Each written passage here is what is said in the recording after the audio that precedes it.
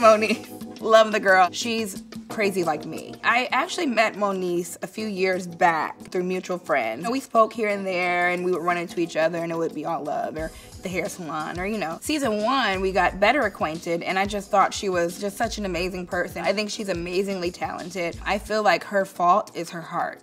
She's let down a lot by people that don't love her in the same way. People might not like Moniece because Moniece is the person that will just get up and walk away while you're talking to her.